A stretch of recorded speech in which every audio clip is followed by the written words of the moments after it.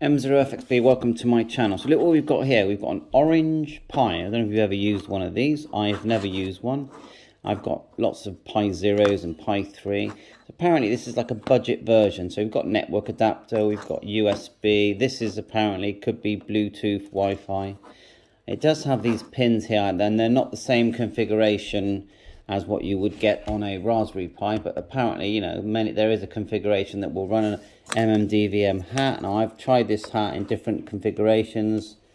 Tried it like this and like this. I've loaded an SD card here with orange Pi from Pi-Star, and when I plug it in, you know, it does start to flash. If I put it on, I think, if I put it on, let's get it right, I think that way round. I think like that. Okay. But no, it doesn't, it's not showing up in the network. I put the password, I put the WPA file in, passwords in. You know, you power it with a USB. It's got HDMI out there, USB-C. USB there.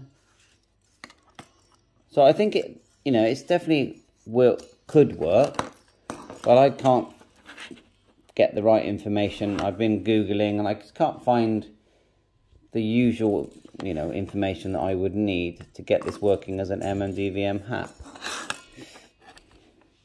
So can someone help me, please? Someone knows the configuration. I just need some, and this is the Pi Zero, this one.